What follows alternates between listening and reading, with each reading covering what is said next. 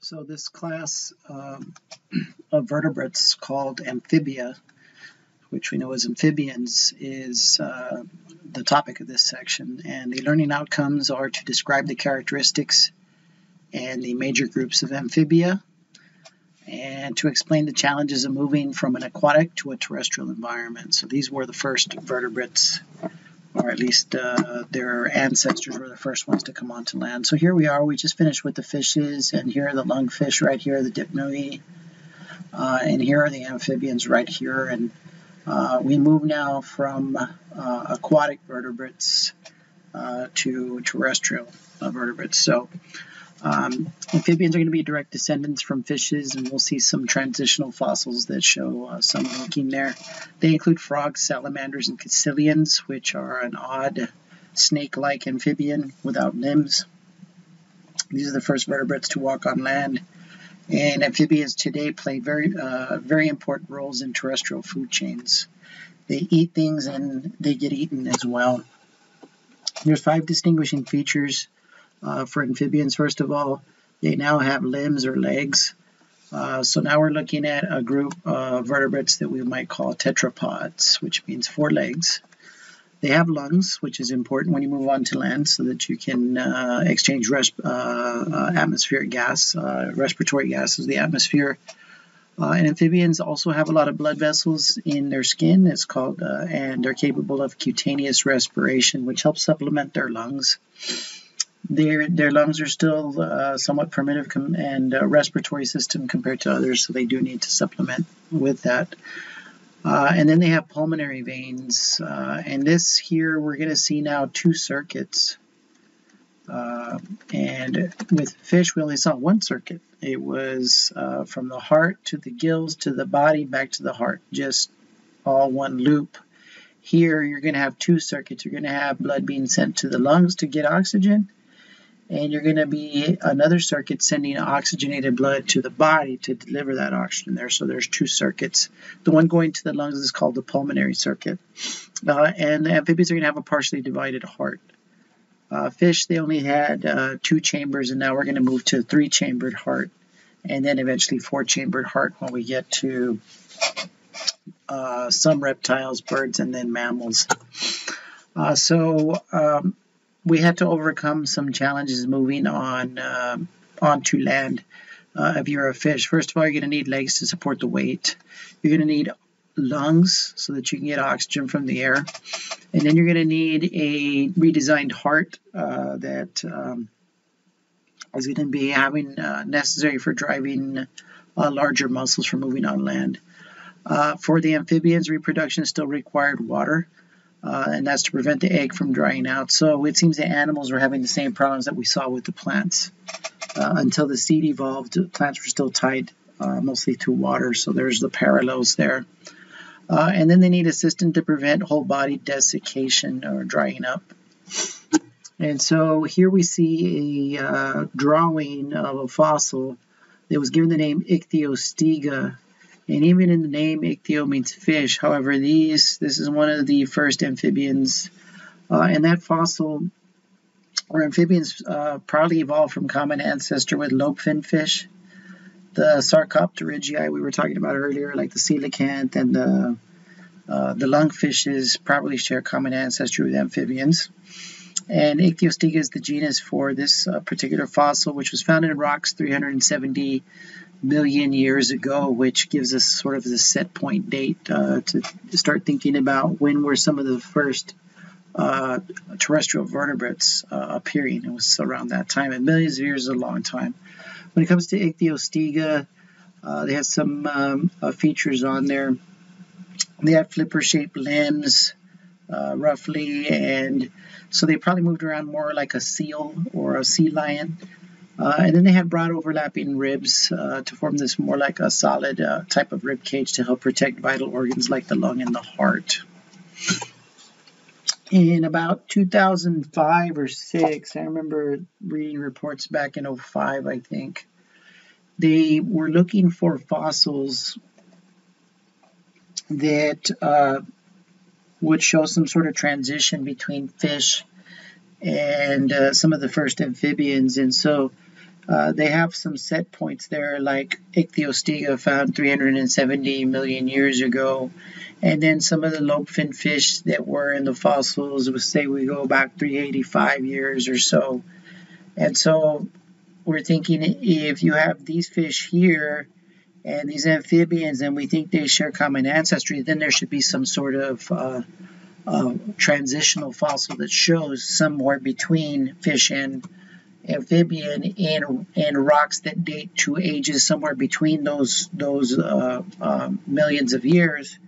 And they were aware of a rock outcrop in northern Canada that fit that age. So they went and over several seasons they were looking for fossils. They found many fossils. And in one of the last seasons that they were there, they found this fossil here that they called Tiktaalik.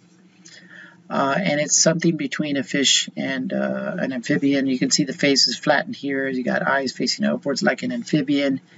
You're going to have some bones for these fins here, and then toward the back end it looks a lot more fish-like.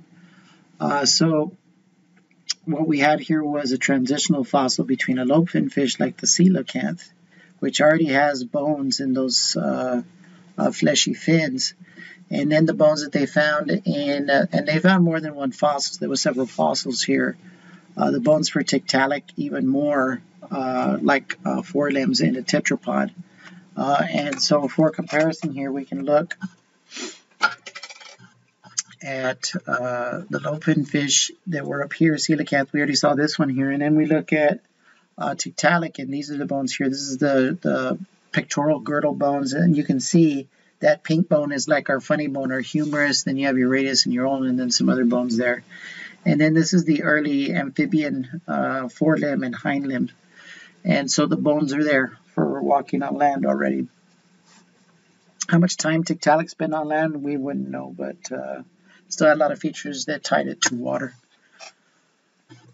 So when it comes to amphibians, there's quite a bit of a history there. There was a time in which amphibians dominated the terrestrial environment. So when we go back to the Carboniferous period, about 360 to 280 million years ago, amphibians became common. There was 14 identified families based on the fossils. So there was enough differences in these amphibians to identify 14 families. Then late in that period, in the Carboniferous, much of North America was a tropical swamp. Remember the plate tectonics, these continents move around. And so while North America is more toward northern latitudes during this time, where North America it was at the time was more tropics around the equator. And at that time, 34 families were seen. Then we come to the Permian, which is after the Carboniferous. And some amphibians are even adapting to the dry uplands. And upland is moving away from where you have water, like in ponds and so on. By the mid-Permian, this would be termed the age of the amphibians, 40 families, quite a bit of diversity there. And 60% of them show evidence of being fully terrestrial. Now, I'm not sure the specifics there on how they would go about doing their reproduction, because the amphibians we know today still require water because they didn't have an amniotic membrane in the egg. By the end of the Permian, we have that mass extinction. The Permian extinction was a very massive extinction there. Reptiles had already started to evolve from amphibians. Early reptiles and the therapsid reptiles, which we're going to talk about in the next section here, became common and outcompeted the amphibians. So after that mass extinction of the Permian, the therapsids began to dominate the land. They were better adapted for that life on land, and aquatic and amphibians were pushed back to the water, or being closer to water. So these are what's left of those amphibians from that history there. There's 3 orders. So the class is Amphibia, right? So kingdom Animalia, phylum Chordata, subphylum Vertebrata. And then we have the class is Amphibia, and then these are orders. Frogs and toads belong to the order Anura. There's about 6,500 species. Chordata, caudal means toward the end, and these guys I remember because they keep their tail. They look lizard-like. Those are the salamanders and newts. And then the apoda, which means without feet, the caecilians. So we have a group that are much like snakes, which share ancestry with lizards, and snakes lose their limbs to become fossorial. And fossorial means to live underground, like a fossil. And so they have a fossorial habit, and they live underwater. These are tropical species, about 200 species. They're pretty odd looking. And you can see a picture of a caecilian here on the right, of the order Apoda. Here is a tiger salamander in the order Caudata, and then the red-eyed tree frog here, very popular for posters and pictures and stuff. About 7,000 species are identified today, and in those orders that were mentioned. So when it comes to the Anura, the order Anura, these are frogs and toads. They have smooth, moist skin, if we call it a frog.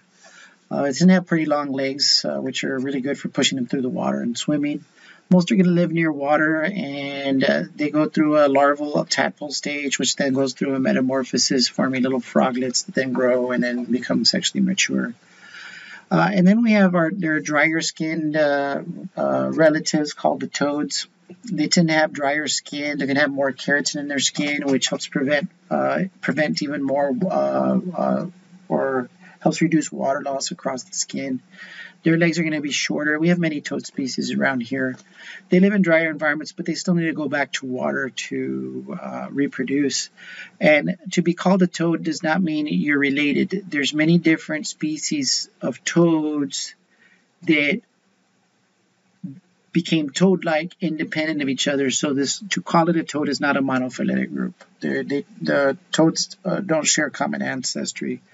And that's something we've discussed before about being monophyletic or polyphyletic. So the egg laying has to go underwater because they lack those watertight membranes that we see in the amniotic membrane. It hasn't evolved it never evolved in this group. Fertilization is external in the water, and we know the tadpole and then gradual metamorphosis to adult. The order Caudata is the salamanders. They're going to have long bodies, tails. Skin is still smooth and moist. The eggs are going to be fertilized internally. This is interesting.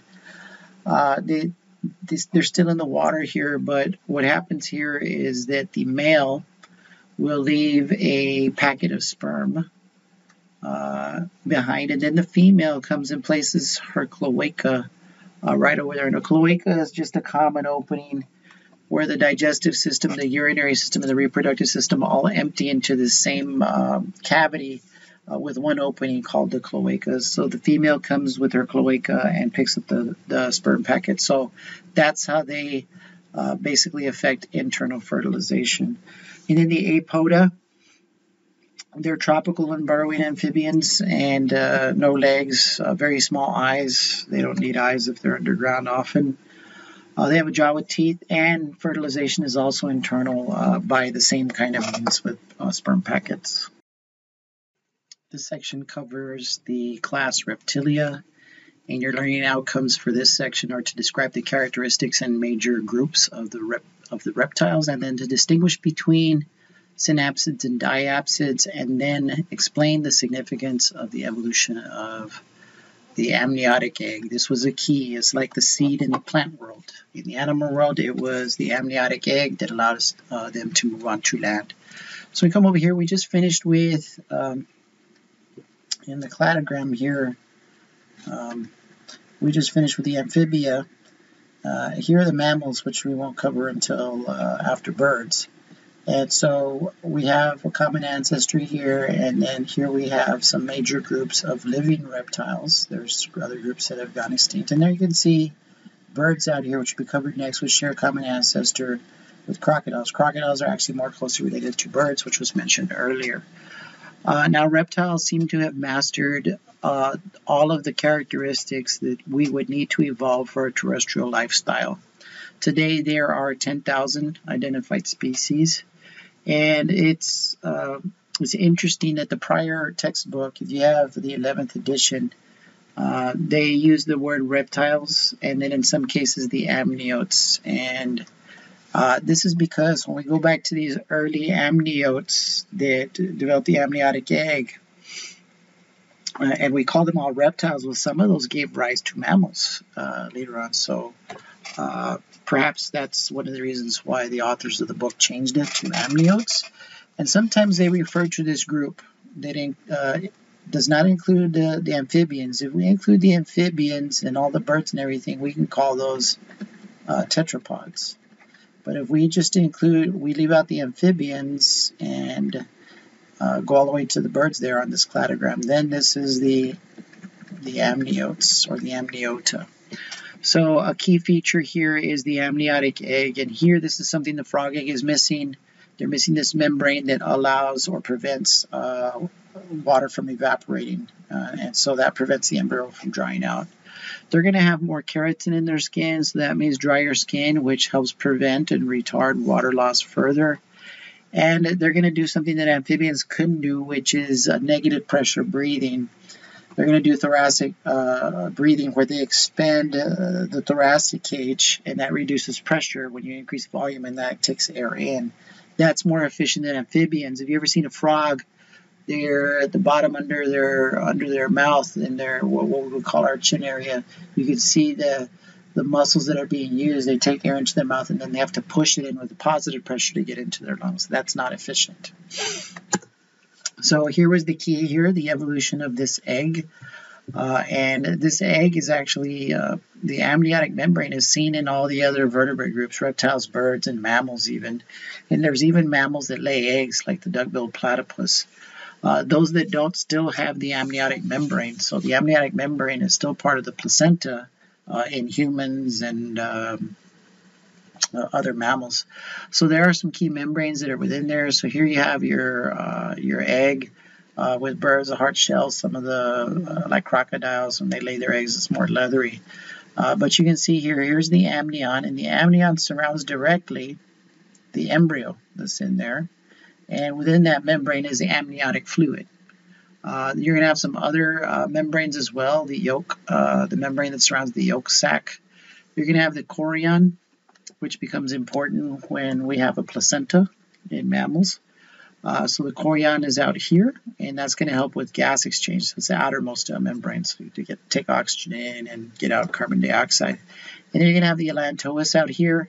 And the allantois here in this egg here serves as a place where waste products can be eliminated. Here's a table of major orders of the Reptilia.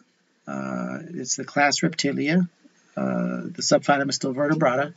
Like all the tables we've been seeing, it has the approximate number of species that have been identified. You can see there's one group here where there's only one species alive today. It was a much larger group, but all the others have gone extinct.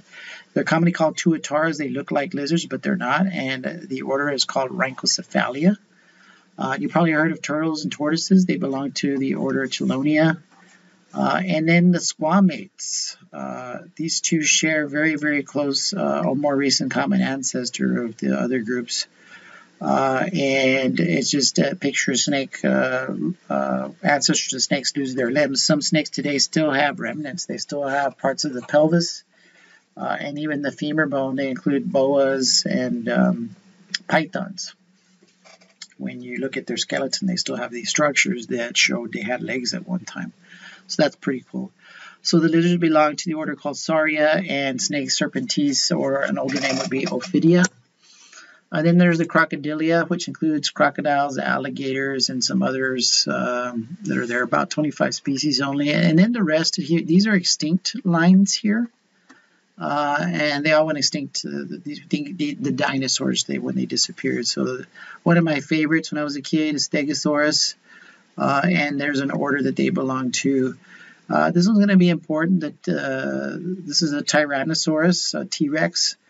They belong to an order called Saurischia, and this is going to be a group that has descendants that include birds. Then we have the Pterosauria, like those pterodactyls, and then the plesiosaurs with the real long necks and aquatic. And then this is interesting here, because you had some reptiles. Amphibians came onto land, and reptiles evolved on land, and then some reptiles went back into the water, just like whales from mammals that had limbs. And you see here convergent evolution with that fusiform shape and these fin-like, flipper-like structures for efficient moving through the water. So reptiles, when they evolved, they dominated for 250 million years. The age of the dinosaurs is the Mesozoic era, which was a quiz question I gave early on. And so during that time, the Mesozoic includes the Triassic, the Jurassic, and the Cretaceous. At the end of the Cretaceous, the dinosaurs vanished. So when it comes to these early groups of amniotes, or reptiles if you prefer, they actually can be distinguished during that time based on the number of extra holes they had in their skull. An anapsid had 0 holes, so this is an anapsid. And today, we have one group of anapsids still alive today, which is the turtles and the tortoises still alive today. And then we have the synapsids. And the synapsids have 1 extra hole there. And this is besides the cavity where your eyes go. That's called the orbit. So the tortoises have an orbit still, but they don't have that extra opening here. And then you have the diapsids, and there they have 2 openings here. And so we're going to take a look at these. And look, this is the caption that the old book had. It said reptile there, and the new book, the 12th edition, they replaced that with amniote, but the caption then still talks about reptiles. So that's interesting there. So we're going to start with the synapses, and recall here the synapsids have 1 opening there. Okay.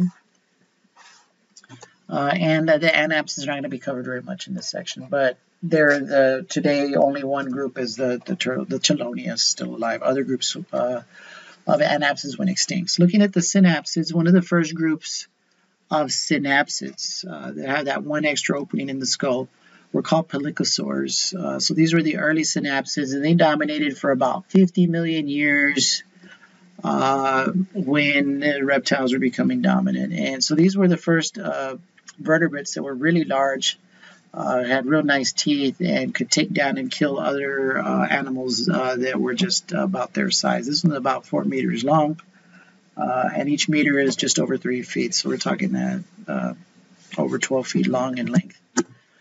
And so those pelycosaurs were replaced. Now, when we say replaced, you have to interpret that not necessarily as the pelycosaurs wiped out all of a sudden, just that other reptiles were around and evolving at the time, and then perhaps because these ones that were evolving had better adaptations, they're able to take advantage of the environment better, and so they become more dominant.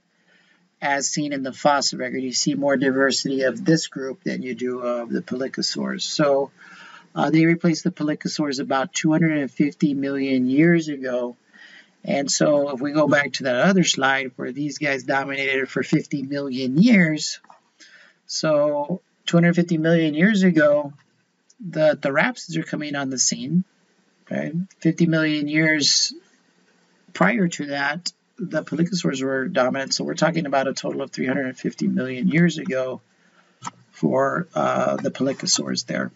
Okay, so these therapsids are pretty interesting because they may have been endotherms. Today's reptiles are ectotherms. Some people misname them and say they're cold-blooded, but they're not. They're the temperature of their surrounding. That's ectotherm.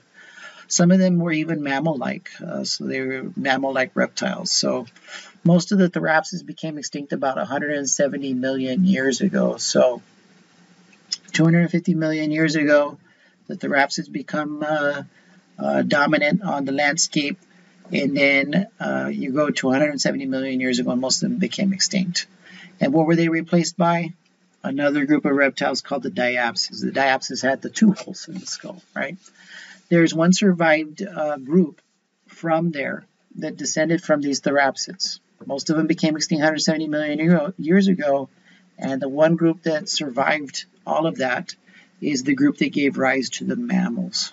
So the mammals evolved from therapsid, which were synapsids with 1 hole in their skull, 1 extra hole. So now looking at the diapsids, these are going to be the ones that had those 2 extra holes within their skull. The diapsids include a group of reptiles called the archosaurs, and saur translates to lizard, roughly. So They do have the diapsid skull with the 2 pairs of holes on each side. And there was a number of different diapsids that occurred.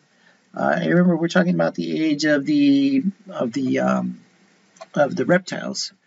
So that includes the Mesozoic era, which includes Triassic period, Jurassic period, and then the Cretaceous. So here, there was a number of different diapsids in the Triassic period, which is from 248 to 213 million years ago. Remember in an earlier lecture on the same chapter, I talked about perhaps tracking all of this with a timeline that you're drawing and you fill in as you actively engage this material. And when you do, you end up with a bunch of bars and you see all this overlap for these different groups. And I think I put an example up there. I think I have also on the study questions for this chapter, I have a sample of what I started and then suggested that if you try to continue filling in that timeline as you work your way through this chapter here. Now, here's the interesting thing about the archosaurs. Okay, the archosaurs are diapsids, and there were several groups of diapsids that evolved at the time. What do they have in common? The 2 extra holes on each side of the skull, right? So if we look at one group of those archosaurs, they're significant because that one group gave rise to crocodiles that we have today, the pterosaurs like the pterodactyls, the dinosaurs, so the dinosaurs evolved from these archosaurs, and modern birds that we see today.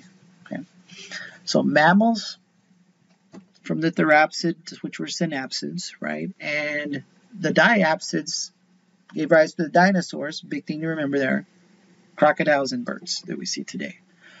Some of these, the archosaurs, this group here, they were bipedal. They walked on 2 legs, much like you see in the image right up here. One of the archosaur groups rose to dominance, and we refer to those as the dinosaurs. Okay, so found a nice little diagram here to track some of that phylogeny here. Here's that pelycosaur we saw earlier, and there's times down here. Here's a therapsid right here, and then your mammals, which are still alive today. Now, early on, before those archosaurs evolved and give rise to dinosaurs and birds and crocodiles, and here's your tuatara and your lizards and your snakes, the anapsids broke off. The ones that didn't have extra hole in their head, right? So, and then here's the Triassic, the Jurassic, and the Cretaceous. This is the Mesozoic era. Okay. And so at these points here, we would interpret the same as a cladogram. At some point, a common ancestry there. So the dinosaurs evolved about 220 million years ago. So that would be right about there, okay, on the timeline, which is right around when you're getting towards the Jurassic time. And the dinosaurs are going to dominate from starting at about 220 million years ago for 150 million years until when? If we subtract from here to here, we're going to get approximately 65 million years ago. Okay, so starting from here, going this way 150 million years, boom, big asteroid comes in and probably caused massive climate change, and we lost an entire group. Now, if you think back over here, the ancestry of mammals was around at that time. Some of them were quite small, mammal-like reptiles, if you will. And they're still alive today, and they survived that crisis of that massive environmental catastrophe that occurred. And their descendants are the mammals we see today, represented by this one raccoon that you see there. Where's my mark? By this raccoon here. So when we talk about these dinosaurs, the weight of their body was directly above their legs, which allows them to move with more agility and speed. Some of them were very enormous and actually went back to 4-legged. So you think about some of these brachiosaurs. We used to call them brontosaurs when we were kids. I think there's some debate on what they should be named within the scientific community some time back. So they refer to them as brachiosaurs. The theropods. Okay. These are theropod dinosaurs. They're a group of dinosaurs within the dinosaurs. The theropods were some of the most fearsome predators. And the theropods of the dinosaurs, which are diapsids, which evolved from archosaurs. the therapsids also gave rise to birds. So when we look right here, this would be one of those therapsid type. Kind of looks like a T-Rex skeleton, but it's a different genus there. So now looking at important characteristics for modern reptiles. Modern reptiles have some important characteristics. They have the amniotic membrane. We know that already, right? And so we're looking at modern reptiles. What do we see here? They're on land. You can't just release your gametes into the water anymore. So fertilization has to be internal. And for this, in many cases, these reptiles develop an intromittent organ to help transfer the sperm to the female. Okay, so the sperm fertilizes the egg before the protective membrane or shell surrounds it. They also have an improved circulation here. We saw with the amphibians we had 2 circuits. Here, the heart is going to become more efficient at separating blood going to the lungs and blood going to the body. Why do you want to send blood to the lungs? Because it's already been to the toes and the forelimbs and the brain, and it's already delivered oxygen. So it's got to be brought back to the lungs. So it's got to come back to the heart first. Okay, so that's the systemic circuit going to the body. Once it goes to the body, it's got to come back to the heart again, and then from the heart be sent to the lungs. So we have 2 circuits, your systemic and your pulmonary circuit. So we know that the amphibians had 3 chambers and not as efficient a heart. So here we're going to have further refinement. We go back to the fish. The fish only have 1 circuit. They have a 2-chambered heart, 1 atrium and 1 ventricle with a muscle that pumps the blood to the gills to get oxygen, and then oxygenated blood is red. At the tissues there in the capillaries, we deliver the oxygen, we come back, they color it blue because deoxygenated blood. So when you look at the amphibian heart here, they're going to have 3 chambers, the same with most reptiles with the exception of crocodiles. Okay. And what we have down here is a ventricle that has a partial division. There's still an opening right there that allows for a little bit of mixing. And anytime you mix oxygenated blood and deoxygenated blood, is not good, right? So from here we send blood to the lungs, that's pulmonary, and that blood comes back nice and red and oxygenated. But once it gets into the ventricle, there's still an opening there. We get some mixing, so the blood that gets sent out to the body is, we color it purple because it's not fully oxygenated. It got mixed a little here. So we see reptiles still have a 3-chambered heart, and the exception is a very close relative of birds, the crocodiles. The crocodiles are going to have a complete septum or a complete division right there, and you don't get any mixing. Birds also and mammals, we have a 4-chambered heart. But if you think about snakes, lizards, those have a 3-chambered heart still. Okay. So when we look at the living reptiles, they're all ectothermic. They obtain their heat from external sources, and if they're going to warm up, they have to do it behaviorally. So they will go out into the sun in the morning, warm up to a good temperature that their muscles work efficiently for finding food and escaping predators. And that's different than what we see with mammals, which are endothermic. So we're endothermic, birds are endothermic, and here our body temperature comes from internal heat. And that's actually more energetically costly to maintain a body temperature.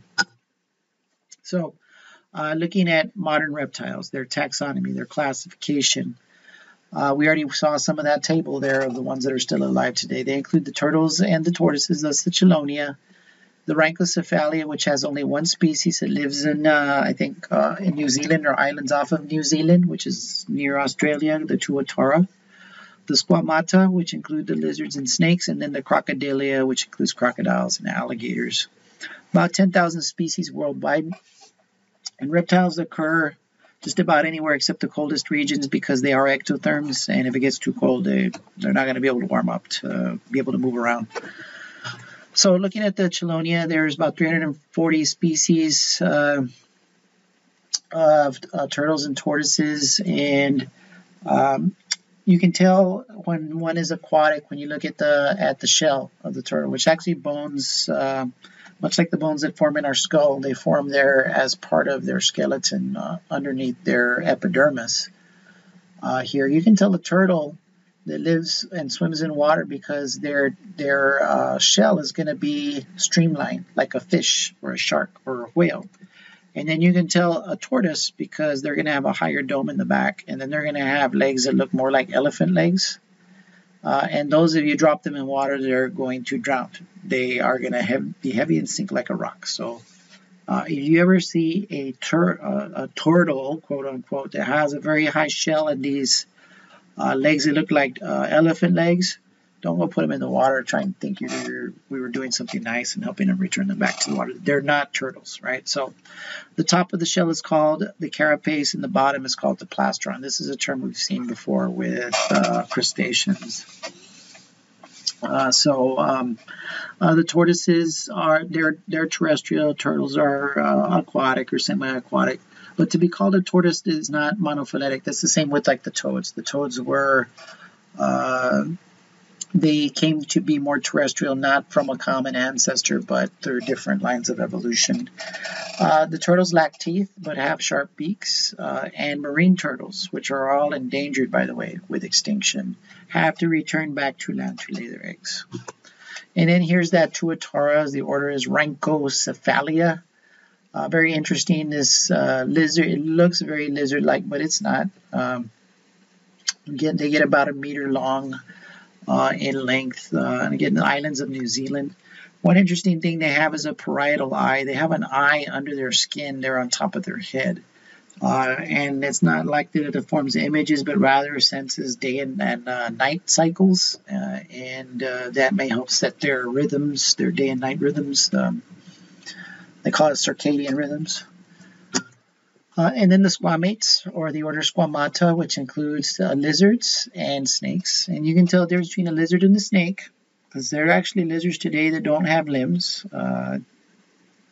But lizards are going to have eyelids and snakes do not. Most lizards are going to have a little opening for their ear as well. That's one way to tell them apart.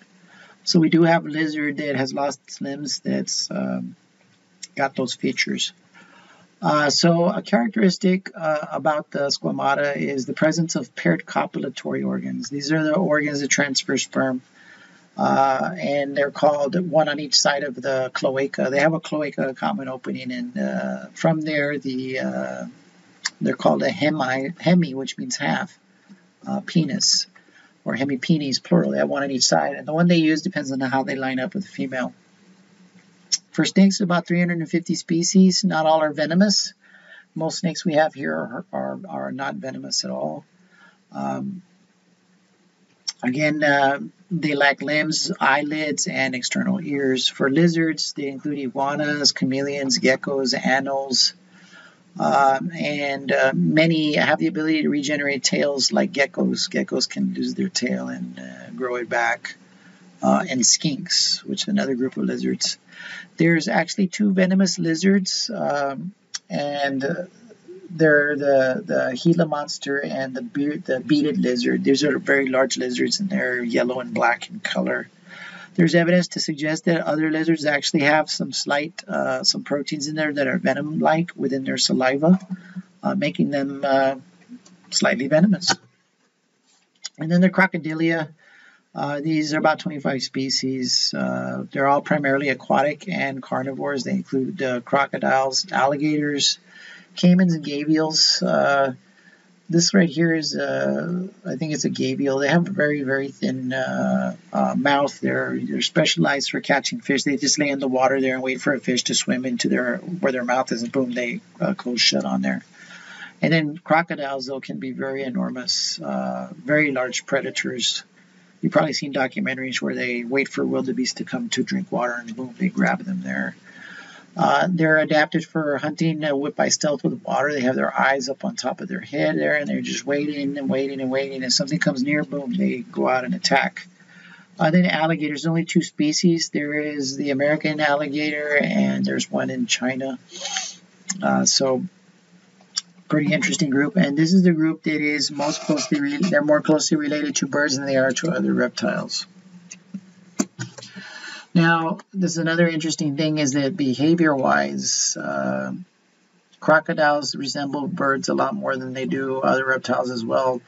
The crocodilians, alligators, they build a nest and they guard it. They brood their young. That means they take care, they have parental care for their young, just like birds do.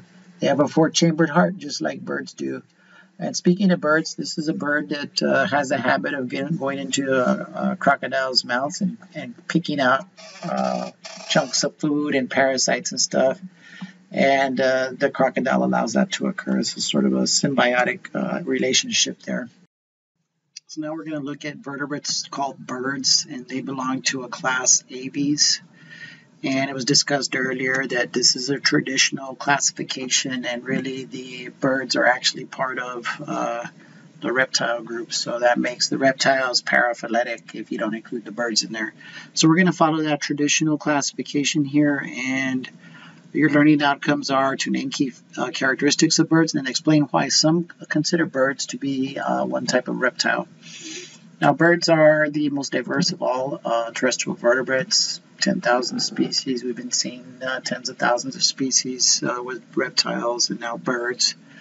And the success for birds lies in the evolution of the feather. So here we are here. We just finished covering the reptilia here. But you can see that on this cladogram, this hypothesis for the evolutionary relationship suggests that crocodiles and birds share a more recent common ancestor than crocodiles does with other reptiles.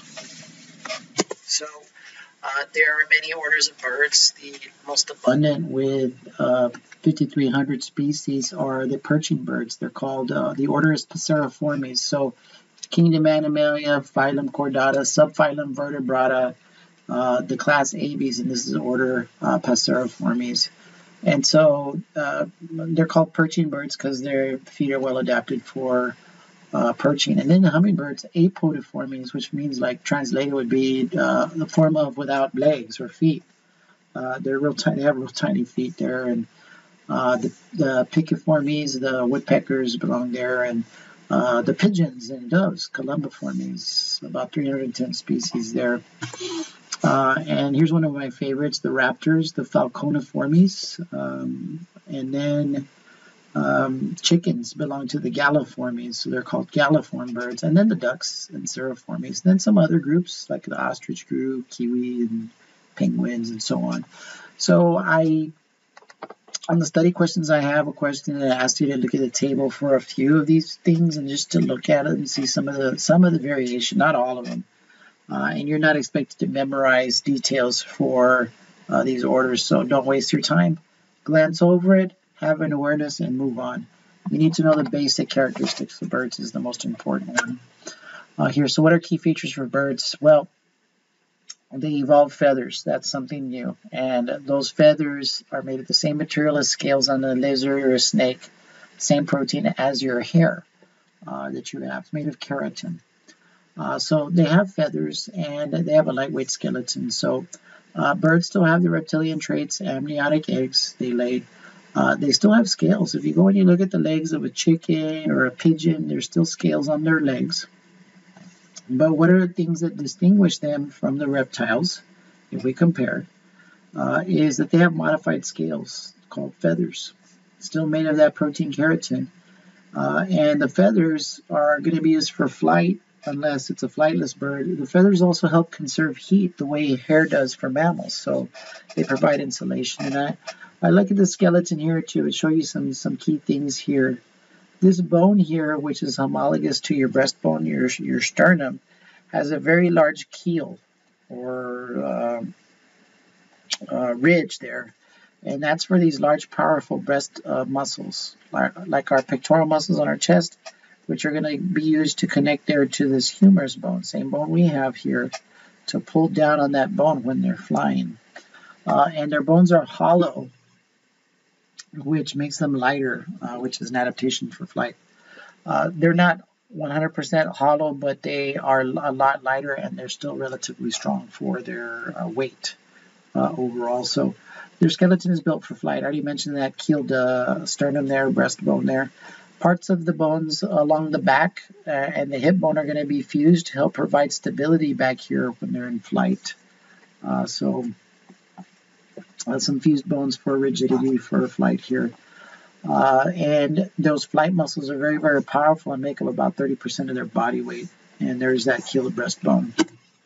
Then the feather itself, this is a modified scale. It's made of the same protein as a scale. And these grow out of little pits in the skin called follicles, same as the way hair grows from our body. It grows out of follicles there. And if we were to zoom in to the feather itself, the part that here at where the feather originally grew, first started its development from, that's called the quill there. And then you have the shaft that goes the rest of the way here. And then if you look at the feather on either side, and this is an asymmetrical feather, which is a design that works well for flight. So this is probably a flight feather found in the wings there. And what they have sticking out of there are going to be barbs and then barbioles, the little tiny ones. And those little barbioles have these little hooks that allows to connect from one barb to the next one, making an overall structure that can capture air and allow air to flow over it smoothly the way it does over an airplane wing. So looking at a little bit of history for birds, some of the oldest bird fossils or bird-like fossils were uncovered in rocks about 150 million years ago. This one is a very, very famous, that should be chapter 34, not 35. This one was named Archaeopteryx. And is one of the first known birds. And some of the feathers that are along the arms there do show that asymmetrical one side or the other where the barbs are, suggesting that this animal here is capable of a little bit of flight there.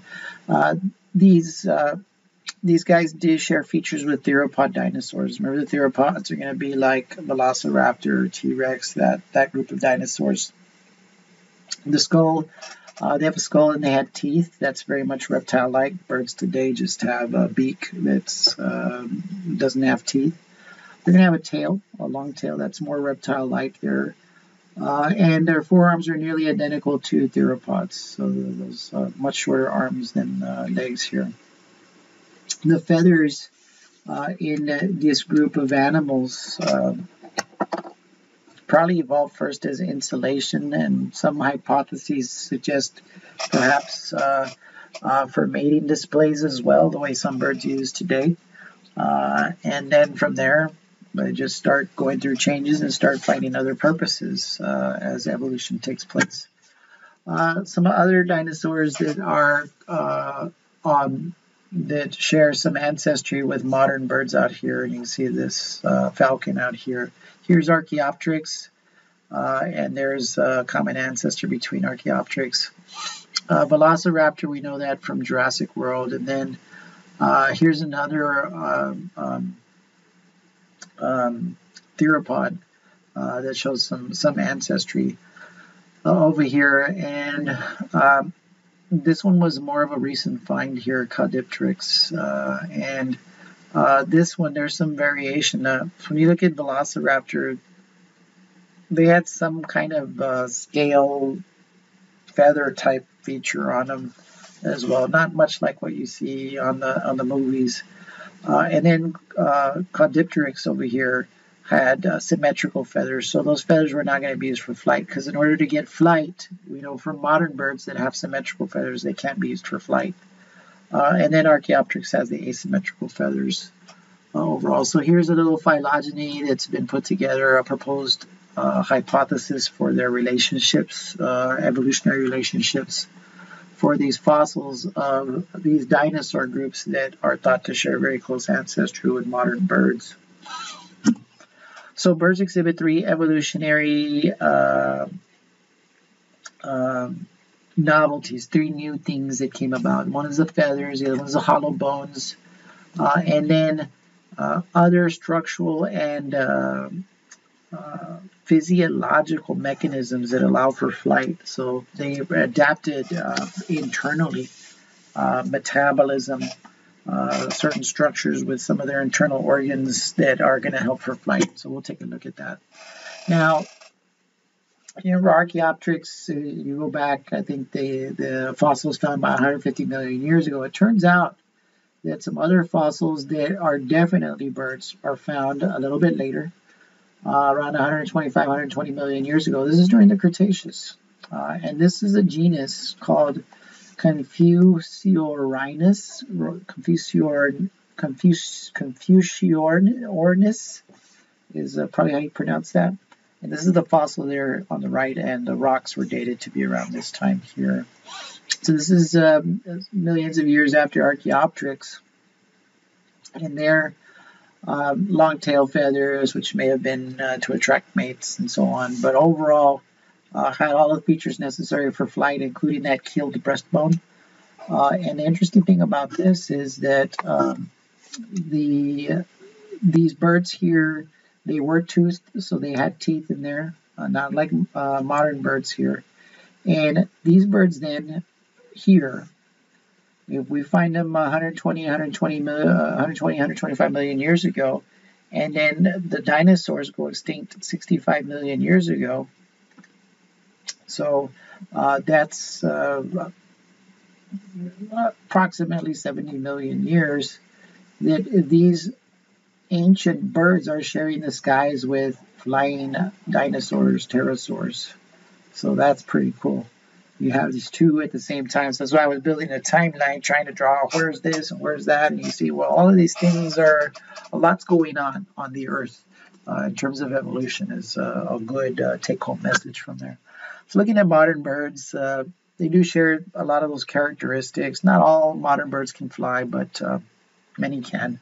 You can tell a lot about a bird by looking at their feet and their beaks, and it gives you an idea of what kind of habitats they might be in and what kind of food they might be using. For example, owls, they have talons in their feet for grabbing and killing their prey, and a sharp beak for tearing, so you know they're predators. Ducks have those webbed feet for swimming or paddling along on the water, and their bills are flat, or their beaks are flat. And that allows them to sift through the water and mud for invertebrates and vegetation to eat. And then finches, this is the finch here. You can't really see it. Let's see, where's my marker? The finches tend to have a thicker bill, and that's a good adaptation for cracking seeds.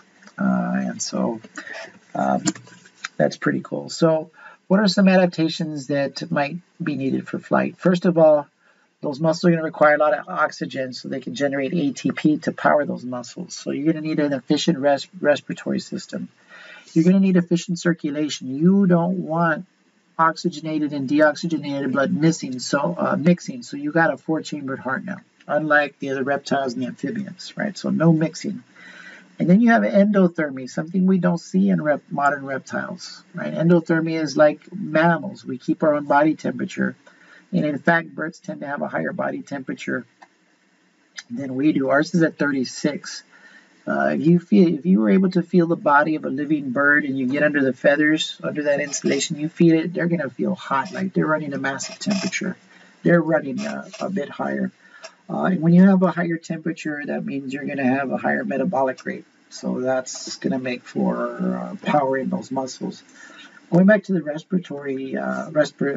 respiratory system, mammals like us, reptiles and even amphibians, we're going to have that windpipe, the trachea. It goes down to the lungs, okay? And air goes in that one pipe and then back out. And so air goes and gets into the lungs and then comes back out. And it turns out when we breathe out, when we during an expiration, when we take the air out, we don't take all of the air out of our lungs. There's still a certain volume of air in there. And so when you take the old air out, there's still old air in there. When you bring the new air in, it's going to mix with the old air. So that's not very efficient. So birds evolved a way to get around that. It's very interesting. They have air sacs. They have them in the posterior, which is the tail end, and then in the front end, they have anterior air sacs. And these air sacs allow air to pass through the lungs in one direction only. So this is pretty cool. When the bird inspires or it breathes in, there's already going to be some air in the lungs that's delivering that oxygen. So the bird's breathing in, it takes the air down their trachea, and that air is going to go either directly to the lungs or to the posterior air sac. The air sacs are expanding. The anterior air sacs are also expanding, and they're going to pick up the old air from the lungs and bring them up here. Now then, when the bird expires, it's going to push down on both of those sacs. That's going to force the air from the posterior sac out here through the lungs. And the air in the anterior sac can't go backwards because of valves, so it can only go one way and comes out. And so what you have here is a one-way flow through the lungs. And so you don't get that mixing. So now we're going to look at our group, the class Mammalia, or mammals, and our learning outcomes here are to describe the characteristics of mammals and to compare three groups of living mammals. There's about 5,000 species of mammals, and although after the dinosaurs went extinct and we get into the Cenozoic era, which is referred to the age of the mammals, we still have greater diversity in other vertebrate groups. So we have the lowest number of species, and many of the mammals are not these large, charismatic Africa savannan type mammals like giraffes or elephants. About 4,000 of those species are small: rodents, bats, shrews, and moles. So here we are on the cladogram here. Here is the common ancestor to mammals and reptiles and birds. And so we think back to the earlier chapter when the reptiles were evolving, right? There was that group of synapsids, and they gave rise to the therapsids, and then that gave rise to the only living members of that history. All the other ones went extinct. Mammals came from that group.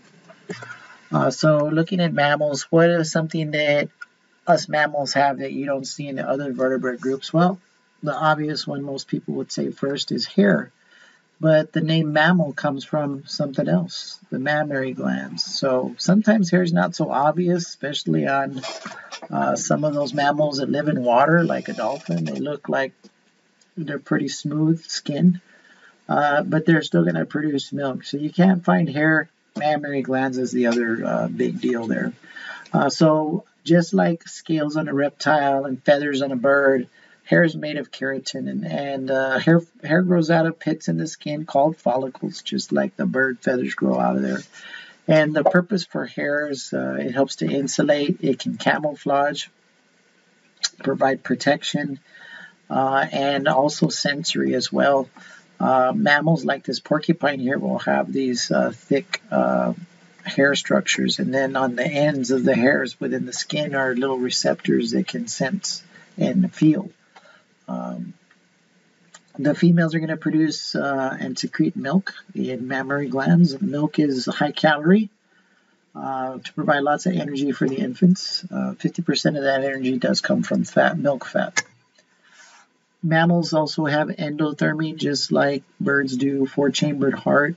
Respiration is from the negative pressure built by a diaphragm and other muscles associated with the ribs.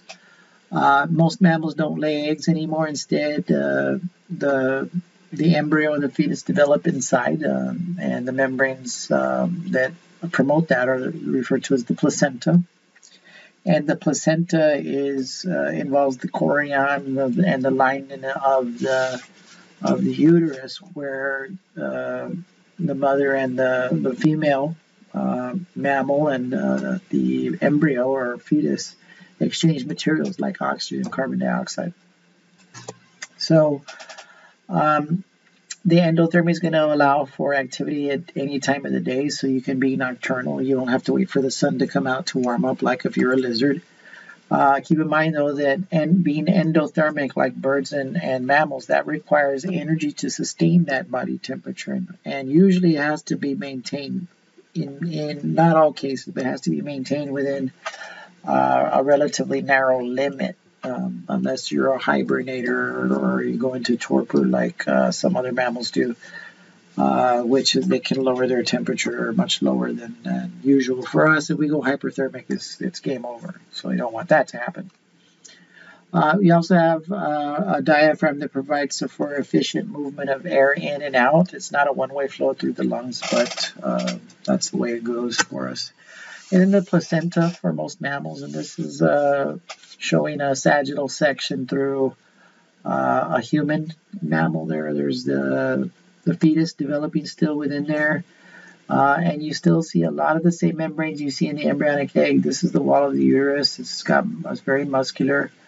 And before the infant is born coming out of the birth canal, it's referred to in science as a fetus, and at very early stages of embryo. So here the fetus is still fetal development. And you still have the same membranes you see in the egg. Look, there's the yolk sac. Okay, you've got the chorion. That's found in an egg. The chorion makes part of that overall placental structure there. And the allantois is still present as well, though they don't necessarily have the same function they do if it's an egg. It's like an egg-laying species. So in this case here, the mammals are not born in an egg, usually, depends on the group. So they're live births. So sometimes we refer to that as a viviparous overall. So mammals, lines of mammals have several adaptations, and one of the things is differences in dentition. Dentition is the way the teeth are. And you can tell a carnivore when you see it because they're going to have sharp teeth for ripping flesh. You can tell a herbivore because they're going to have teeth that are more flattened with some ridges for grinding plant material, like an elephant here or a deer. You can see this beaver here with those real big incisors there in the front for ripping at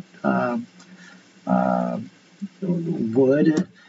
And so you can tell overall. So here's your dog as a member of the carnivore group. And then humans have a sort of in-between dentition for our omnivorous eating habits.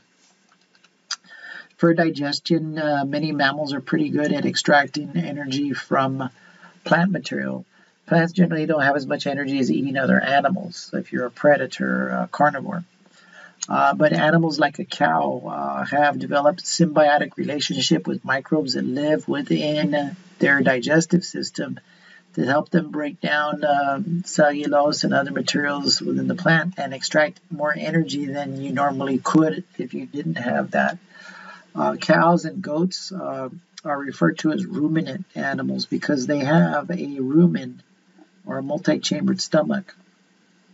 So when the food first comes in there, it settles in this real large portion of the stomach, number 3 there, that's called the rumen. And in there is where all the microbes are, microscopic bacteria in there. There's going to be some fungi in there that all produce enzymes like cellulase that help break down cell walls of the plant and so on. And then they use the other chambers to further process the food after that. If you're not a ruminant mammal, then and you're a horse, then you're going to have a much bigger structure here at the end of the small intestine called the cecum. And in us humans, it's very reduced and becomes part of the appendix, perhaps because it started eating more meat in our own evolution. So that's adaptation for herbivorous type of diet. And then there's hooves and horns, and the hooves are going to be these pads that are reinforced with keratin. And for these kind of animals, they're actually walking on their toes. So here is a horse, the hoof is there on the toe, and what we would consider our heel is right back there.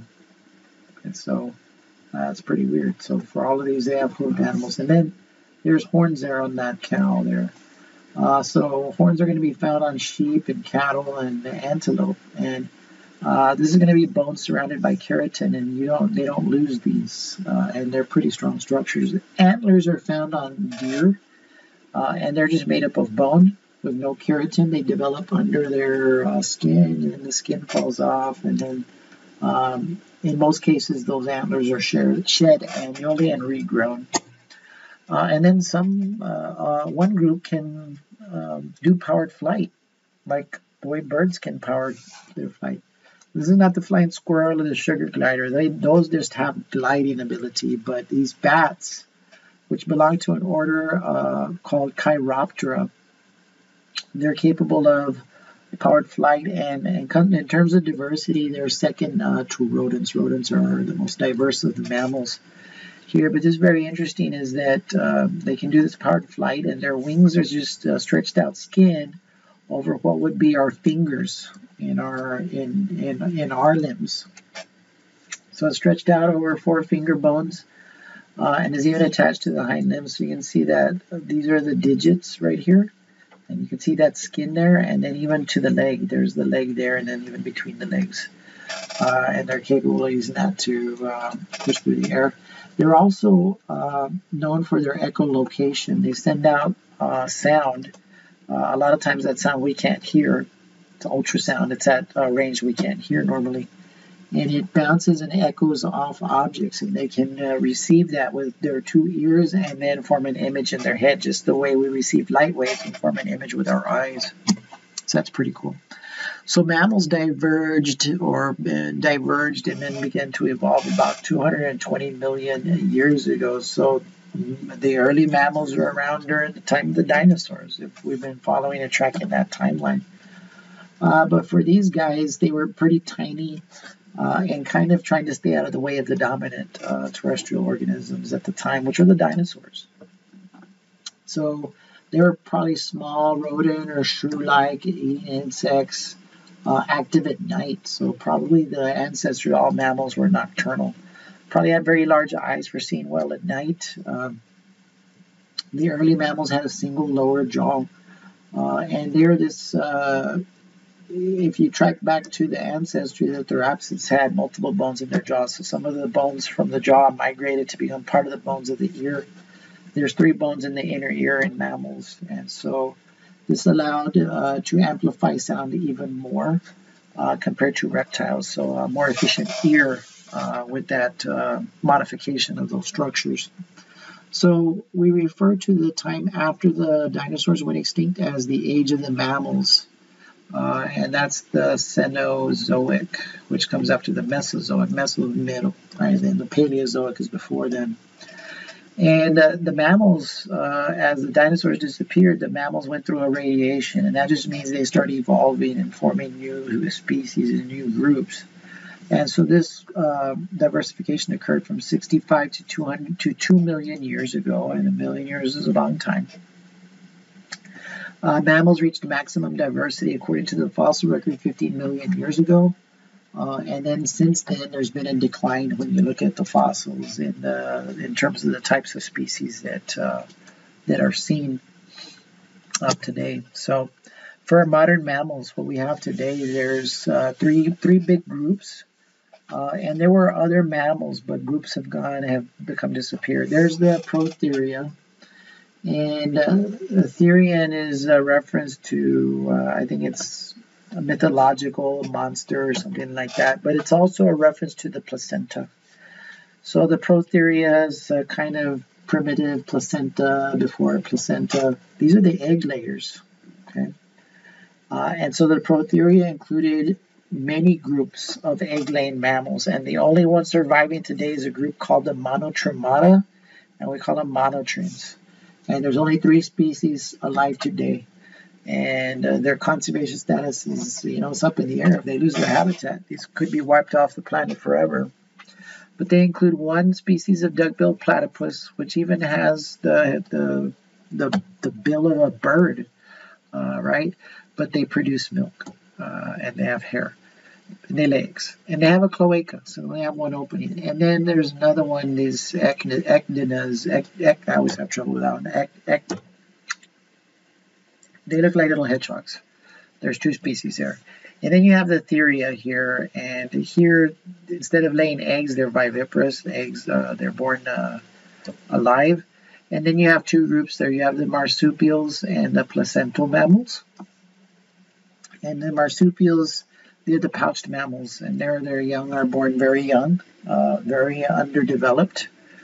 They look like embryos, or not made of little fetuses. Then they come out and they crawl into the pouch, and then they attach onto the nipple and continue to eat or milk as they develop in there. For the placentals, that includes us, dolphins, bats, lions. Their development goes further before birth. So looking at the monotremes, the egg layers here, they lay an egg. They have one common opening like a reptile or a bird called the cloaca that was mentioned earlier. And there, the cloaca is where the digestive, urinary, and the reproductive tracts all meet in a little cavity, and then the opening is called the cloaca. Now, the bone structure is more reptile-like. When we look at the shoulder and the pelvis, the structures and the way the limbs are attached are more like reptiles. And they don't have nipples. So they do have the glands that produce the milk, but the milk is just secreted onto their fur, and the infants lap it up or lick it up off the fur. And again, only 3 species, the duckbill platypus and the echidna is 2 species of those. The other marsupials, these are the pouched mammals, and they're the chorion and the amnion. Those are the membranes that you find in an amniotic egg. They develop. The embryos are going to be nourished by yolk, but there's no shell that forms around. It's almost like an egg that's retained in there. And this placenta is short-lived, so the birth occurs very early in their development. So they're naked, their eyes are closed. And in some cases, this can occur as little as 8 days, depending on the species. So the young crawl out and pull themselves along the hair of the female until they find their way into the pouch, and then latch onto the nipple and finish their development. Marsupials evolved shortly before eutherians. The eutherian, U means true placenta. The eutherians would be the placental mammals. So they evolved shortly before, about 125 million years ago. The greatest diversity is found in Australia and South America. Australia is famous for their kangaroos and koala bears and so on. And in North America, there's only one marsupial. It's not a rat, it's the possum, or the tacuache, that is what we commonly call them. And then the placental mammals, there's the true placenta that's produced. The embryo goes through much more development. And the connection is very intimate between the blood of the fetus and that of the female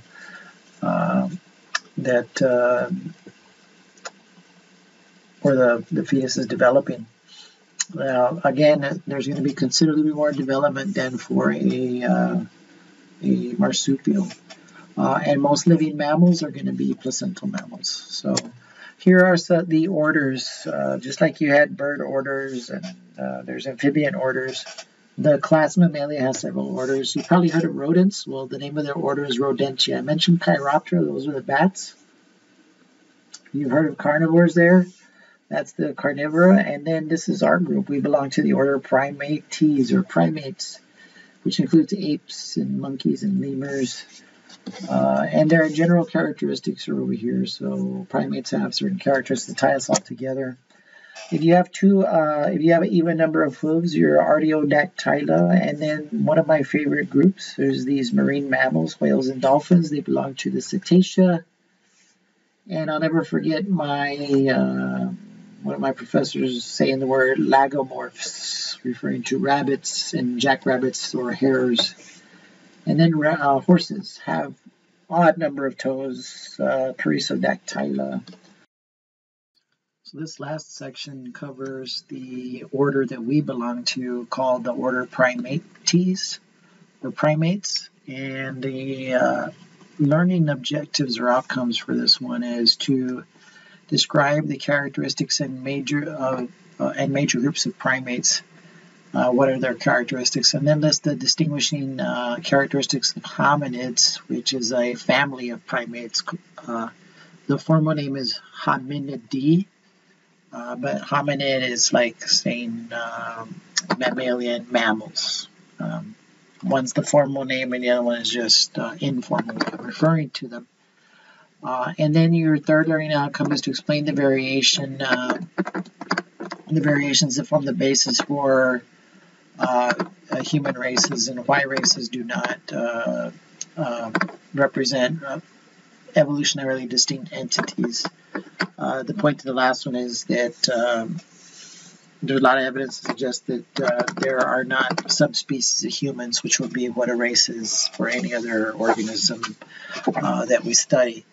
So primates are the mammals that gave rise to our own species. So humans did evolve from other animals as well. This is what the evidence suggests. If that line of thinking represents anything remotely close to the truth on how life on this planet arose and has evolved. So when we're looking at the primates, there's two features that allowed them to succeed in an arboreal environment. So the ancestors of all primates were tree dwellers, arboreal. And one of them is grasping fingers and toes. The opposable thumbs that we have, that's from that ancestry. In many other primates, they also have an opposable toe as well, and that helps them to grasp things. And so this one feature allows us to manipulate things in the environment, to build tools and technology. Now, we also have binocular vision. And binocular vision is when you have two eyes facing in the front. That's typical of a lot of predators. And it's an adaptation to allow us to judge distance and depth more precisely. Those are some features. And when you're in the trees, you got to be able to see and judge the distance of limbs you're trying to use to move about. So for the living primates, there is a group that looks exactly like what you see there in that image. I think it's a tarsier. And they're referred to as prosimians. Simians is a group that the great apes belong to, and so prosimians would be before. So these primitive primates, you can tell this is nocturnal. When you look at these eyes, they're so huge and they can't even probably move them within those sockets, the orbits. The group's now considered to be paraphyletic, and it includes the lemurs, lorises, and tarsiers, like the one you see there. They do have large eyes, and that allows for greater vision for their nocturnal habits. But you can see that both the fore and hind or hands and feet have the opposable digit. Now, the primates, there's a subgroup within the primates called the anthropoids, and that's for a suborder called the Anthropoidea. So there's a lot of taxonomy if you're going to study this in more detail, but it's a suborder of it. So the anthropoids, anthros actually means man in Greek. And so the anthropoids includes the monkeys, which have tails, the apes, which do not have a tail, and the human ape, which also does not have a tail. And the anthropoids, one key characteristic is diurnal. And so one thing that evolved was if you're going to be active at night, you don't need to see color because you need white light to see color. So it's likely that the nocturnal primates don't have the tools for being able to see color, but color vision evolved. Along with the diurnal habits that evolved within that group of primates that includes the monkeys, apes, and humans. Brain getting larger as well in this group, and there's a tendency for them to live in groups with complex social structures within their parents care for the young for an extended period of time. And this is due to the fact that brain requires a lot more time to develop and for learning so that the individuals can do better once they're on their own. So looking at the anthropoid or the Anthropoidea history, we got to go back 30 million years. And during this time, some primates migrated into South America. And those are the New World monkeys. All of them are arboreal. They have a prehensile tail. A prehensile tail is a tail that's capable of grabbing onto limbs. And then you have those that remained in the Old World. They're in Africa. So these would be these Old World monkeys and hominids remained there in Africa. So here you see a picture of a New World monkey They would be there in South America. This is the old world monkeys like this baboon, and then the hominids, which the humans and this gorilla here. There's a little confusion in the way the textbook refers back and forth, and even the notes they provided from the publisher, which I have to edit quite a bit before using them here. So I try to make my own diagram to clarify some of the terms to use them appropriately. And so looking at the hominoids. So if we look at the primates includes those prosimians and the anthropoidea, which were the monkeys, apes, and the humans. And then there's another group.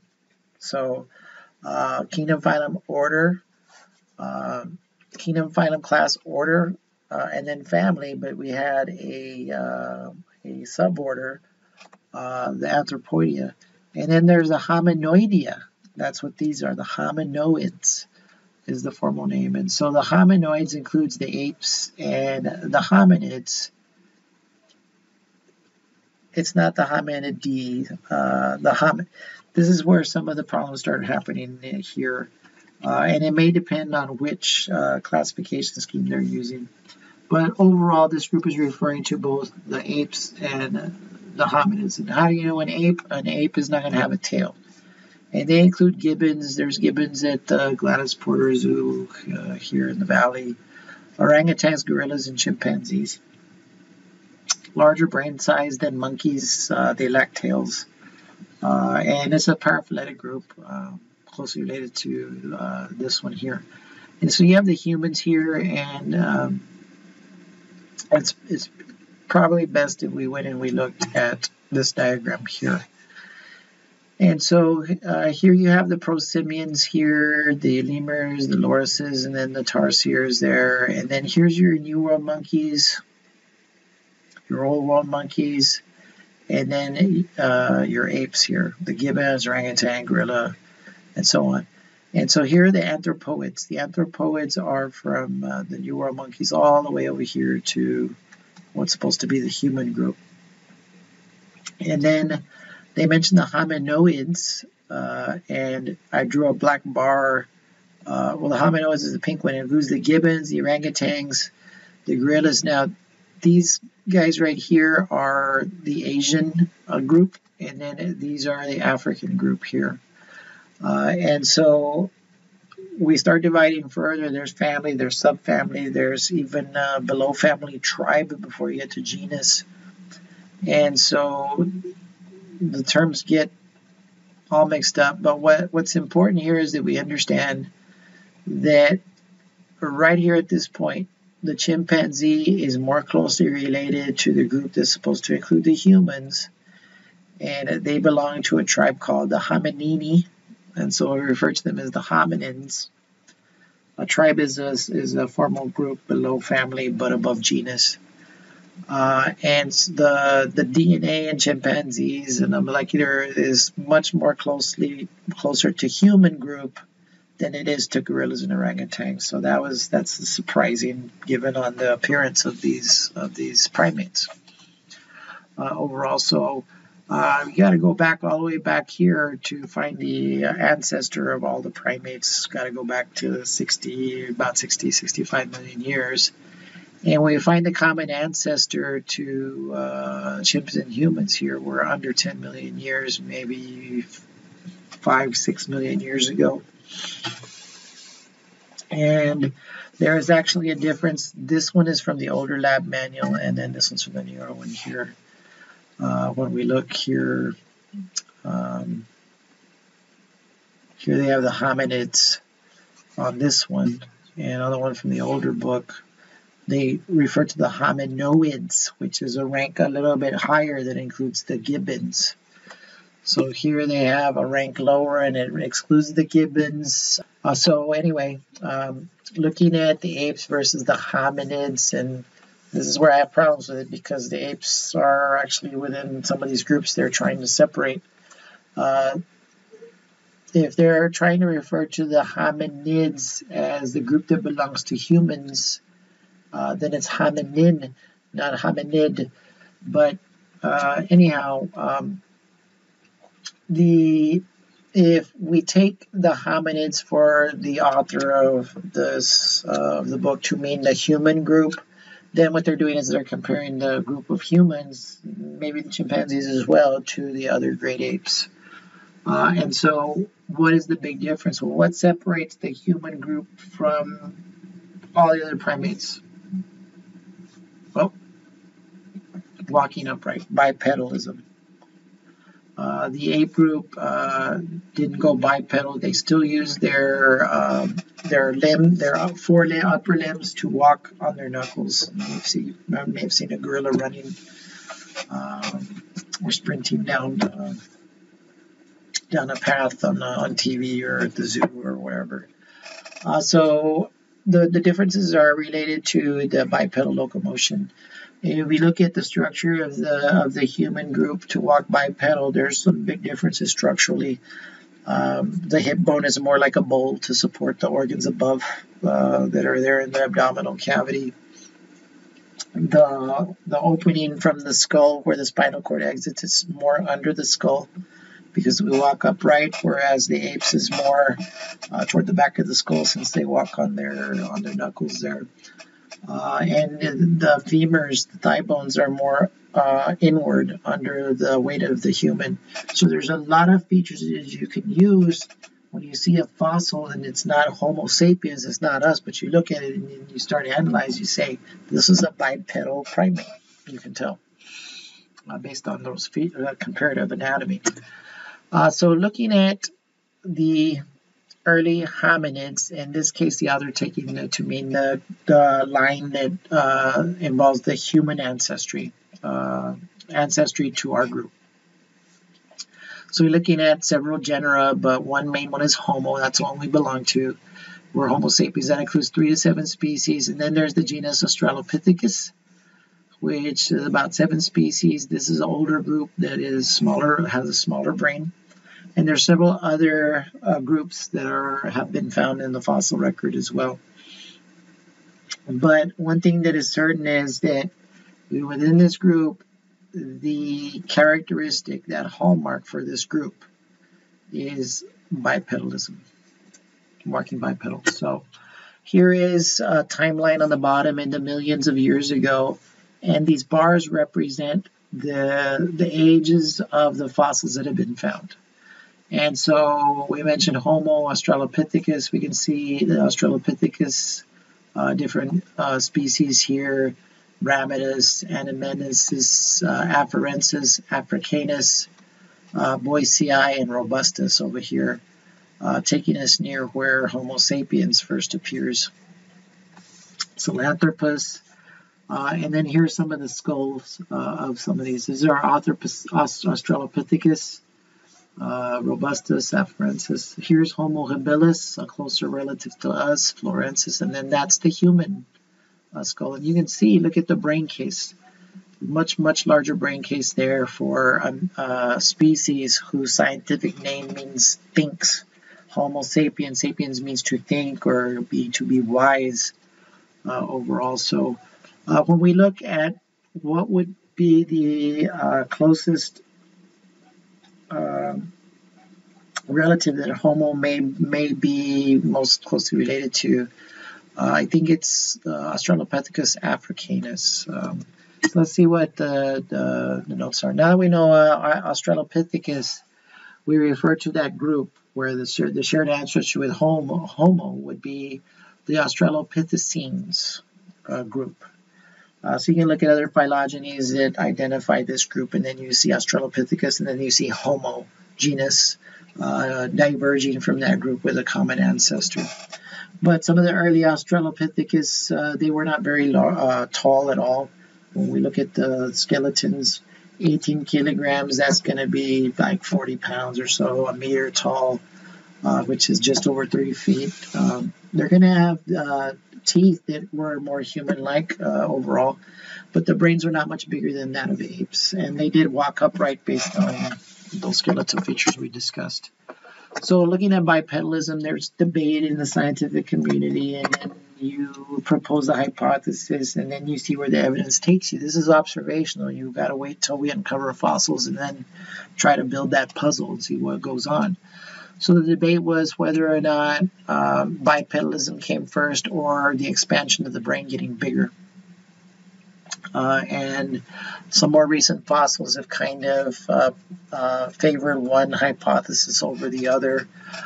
So the fossils suggest that bipedalism evolved first in about 4 million years ago.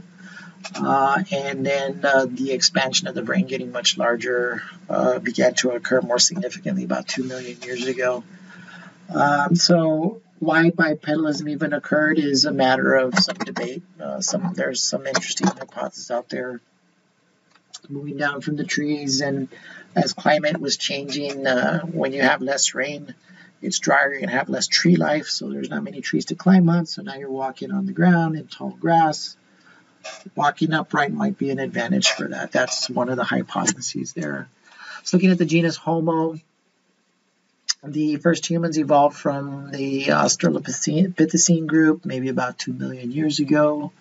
And the most closest ancestors thought to be the Australopithecus afarensis. I thought it was Africanus, but going back over here, and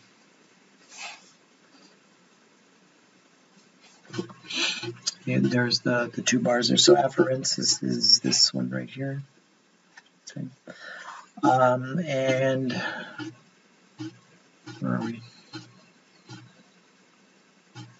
So in the 1960s, some fossils were found of early Homo, and they gave it the name habilis, which means handyman. Homo habilis, and the reason they did that was because they found tools with some of these fossils, tools that had to have been fashioned by this species here. The brain was not large, relatively speaking. They give the volumes here in cubic centimeters, which is equivalent to a milliliter, volume in milliliters. So if we compared Homo habilis to Australopithecus, Homo habilis 680 cubic centimeters, whereas Australopithecus 400 at 550. So we do see a brain getting larger here for the genus Homo. And then Homo erectus, another fossil and named species. Sometimes they include another Homo called ergaster with this one to make a single species. Whatever the case is, this species, now these are extinct, is one that they've know the most about. They've got many fossils of these, and the fossils have been found in Africa, Asia, and Europe, telling that this species migrated quite a bit from wherever its origin was. And so 1.5 meters tall, a much larger brain now. We're at 1,000 cubic centimeters. And the evidence suggests, based on these anthropology studies, that they lived in tribes, maybe 20 to 50 individuals, often spending some time in caves. Here was a recent find in 2004.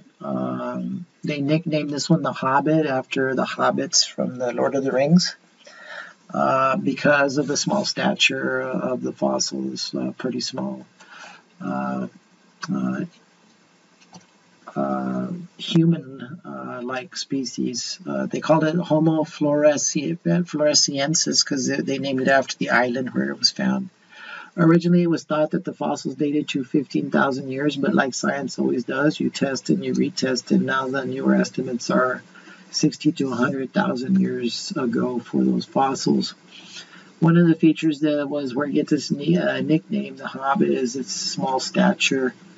And they coexisted with actually miniature species of elephants as well, and it seems to follow a trend that when you have these mammals, endotherms, that go onto these islands, there's a tendency for them to become dwarfed overall. So there was an actual dwarfed species of elephant on the island as well, and it was suggested that perhaps this species of Homo hunted them, probably perhaps to extinction. And so here's a normal modern human height there on the image right here, and a big elephant from Africa or Asia. And this is Homo floresiensis, and this is the dwarf elephant that's now extinct from fossils from that island. Called island dwarfism is the phenomenon.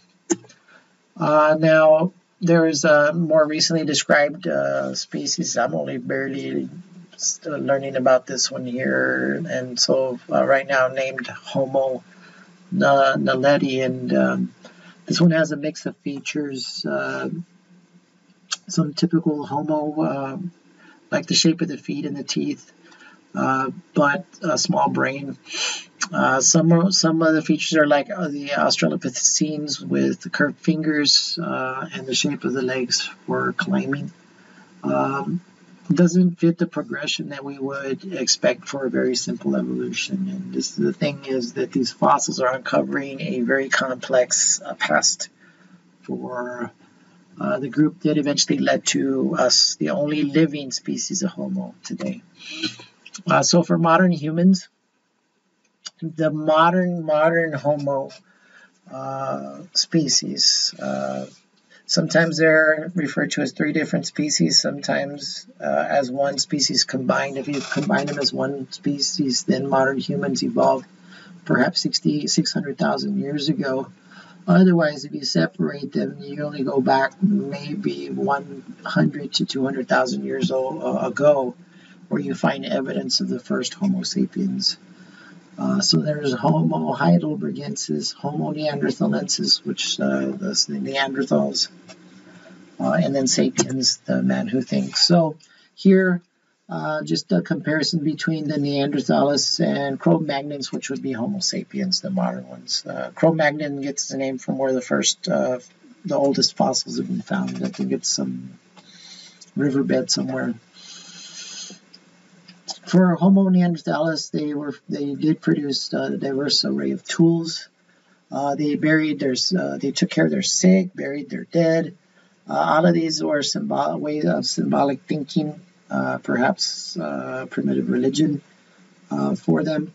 And they disappeared about 34,000 years ago, so they occur at the same time that Homo sapiens occurred. So when we look at Cro-Magnons, which would be Homo sapiens, and there was potential for meeting up with Neanderthalensis, and so there's not a lot of evidence for regular interbreeding, but there was some interbreeding, and DNA analysis has confirmed that in some populations of humans today.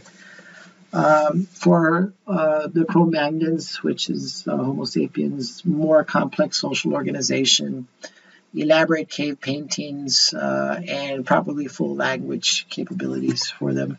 Here's a picture of some cave art from Cro-Magnons. Now, Homo sapiens, today we're the only surviving Homo. All the other Homo species have gone extinct. We see much bigger brain size here, very effective tool making technologies, very refined abstract and conceptual thinking, symbolic language, cultures. Not to say that the other groups didn't have their culture, and culture, a simple definition, is when you pass your knowledge on to the next group, things you've learned, things you know, things you value. And so today's humans now are able to mold the world in a way that benefits them because of the technologies that we've been able to create and so on. So for the first time, you have a species on this planet that may not be restricted to how the environment can restrict. In some ways, that's good. That's why I'm here, because it's likely that some of my ancestors benefited from technologies like agriculture was the agricultural revolution, grow food, medicine, and all of that stuff. How good or bad that remains to be seen, as the planet is going through significant changes with 7 billion people trying to mold in ways that can continue to support these large numbers.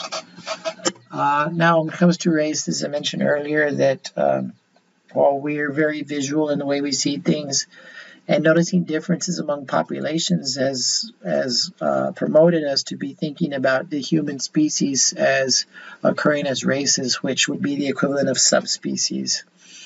And skin color, for example, the problem here is that in order for subspecies to evolve, which would eventually give it enough time to form new species, is that those populations need to be isolated, and the human population is worldwide, and so genes are constantly flowing. That means individuals from different parts of the world are interbreeding still, so there's still this mixing of genes.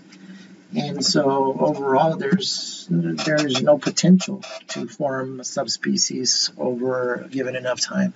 And this is highlighted if you were to analyze genetic makeup of populations and try to correlate it to skin color. You see the two maps side by side, and there's no correlation there. So when you look at genetic similarity, it seems that people from Europe, which typically have lighter skin, are more similar genetically in any genes that count when it comes to these types of characteristics to populations in Africa genetically. And then when you compare the skin color, see those same individuals are very light complected in Europe and much darker skin tones in Africa, so there's no correlation there. So here's some evidence against any kind of subspecies or races among humans.